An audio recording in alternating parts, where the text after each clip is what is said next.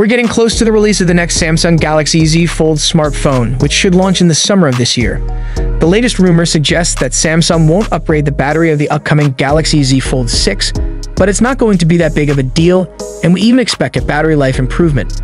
The battery size leak comes from serial leaker Ice Universe, who has a reputation for being quite reliable. The leaker claimed that Samsung will use the same 4,400 mAh battery found in the Galaxy Z Fold 3, 4, and 5.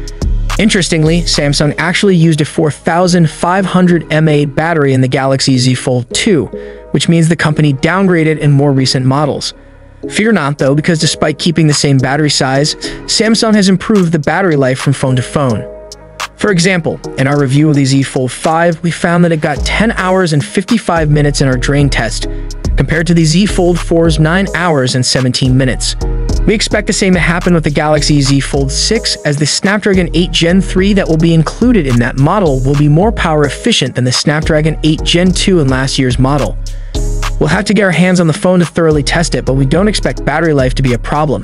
While the new model should offer the same or better battery life, I am a little disappointed that the leak suggests that Samsung will stick with the same 25 IWU charging speed offered by the previous generation phones. For a $1,800 phone to come with such slow charging speeds feels somewhat underwhelming. Of course, these are rumors, and they could be wrong. We won't know for sure until Samsung announces everything about the next Z Fold model. We'll have to wait a few months to find out the final specs and features, as we don't expect Samsung to release the phone until August 2024, which is when the company launched the last few generations. We also expect Samsung to announce a Galaxy Z Fold 6 Ultra, which could feature some notable upgrades, though that model may only be released in South Korea. What are your thoughts on Samsung's decision to potentially maintain the same battery size for the Galaxy Z Fold 6, despite having used a larger battery in the past? Do you think improved battery life and more power-efficient processors will make up for this decision?